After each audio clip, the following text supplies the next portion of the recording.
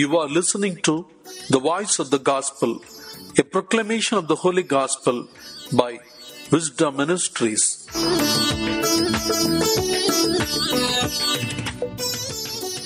February 10th, Wednesday. Let's begin this day with the blessings of God.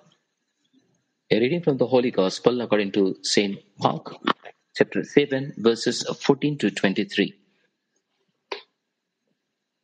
Then he called the crowd again and said to them, "Listen to me, all of you, and understand. There is nothing outside a person that by going in can defile, but the things that come out are what defile." When he had left the crowd and entered the house, his disciples asked him about the parable. He said to them, "Then do you also fail to understand? Do you not see that whatever goes into a person from outside cannot defile it, since it enters not the heart, but the stomach, and goes out into the sewer?" Thus he declared all foods clean. And he said, "It is what comes out of a person that defiles. For it is from within, from the human heart, that evil intentions come: fornication, theft, murder, adultery, avarice, wickedness, deceit, licentiousness, envy, slander, pride, folly.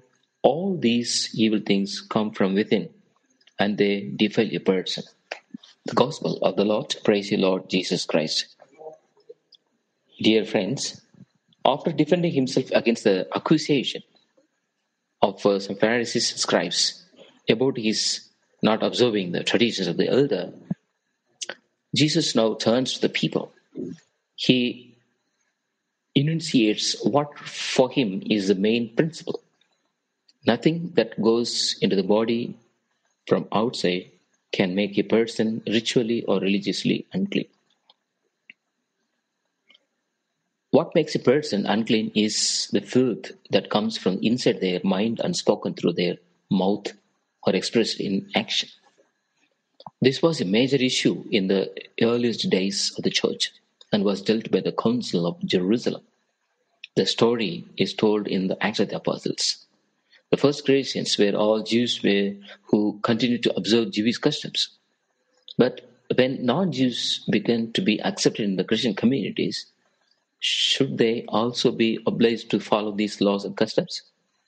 It became clear that from a religious point of view, no food could be called unclean. This helped to break down the barriers between Jew and Gentile. It has been pointed out that immediately after this, Jesus entered Gentile territory, something he did not often do in his own ministry.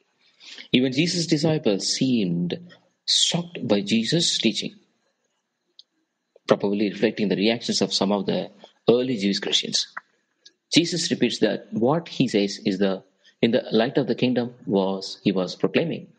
Now, food that goes into a person from the outside can make a person unclean. Food does not go into the heart, but into the stomach, and ultimately passes out as a waste. Real uncleanness is in the heart, the mind. Real uncleanness comes from the inside people in the form of evil thoughts, unchastity, theft, murder, adultery, greed, malice, deceit, envy, blasphemy, arrogance, folly. This is real uncleanness, and the source is in ourselves and not in what we eat. As Christians, we do not normally worry about clean and unclean foods on religious grounds, but we can sometimes judge people's religious commitment by their observance or non-observance of purely external things. We may have gotten rid of the problem of unclean foods, but there are ways by which we focus on trivial externals while ignoring the real evils, the places where real love is absent in ourselves. Amen. May God bless.